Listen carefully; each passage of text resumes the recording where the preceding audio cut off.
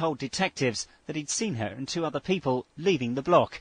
On Wednesday, he spoke to journalists, claiming his statements had been distorted by reporters. Well, it is a serious distortion of what I've said to the police, and I have no further comment to make because that is almost certain itself to be distorted.